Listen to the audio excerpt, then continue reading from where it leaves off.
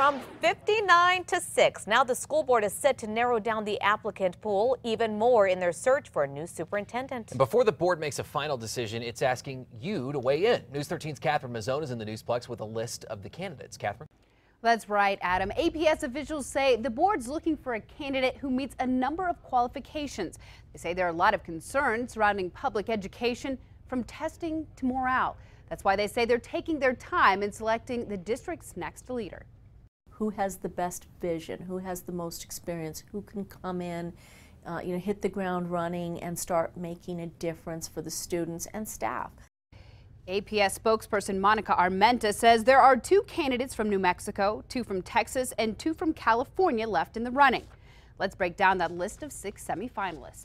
Veronica Garcia, she's the executive director of New Mexico Voices for Children and the former New Mexico Public Education Department secretary.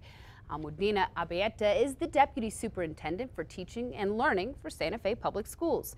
Michael Cordona is the chief school officer for Houston Independent Schools in Texas. Angelica Ramsey is the chief academic officer for Santa Clara County Office of Education. That's in California. Rolanda Trevino is the superintendent for the Lockhart Independent School District in Texas. And finally, Luis Valentino is the associate superintendent for San Francisco United School District. Now you'll have a chance to meet the three finalists today once the board narrows down their pool. The first public forum is tonight at 6 at APS headquarters. Others for students and staff, businesses and government officials are on Friday, but anyone is welcome to attend those too. For more information, we set up a link on KRQE.com under KRQE links. Back to you. All right, Catherine, thank you. The board is scheduled to choose the new superintendent on Saturday.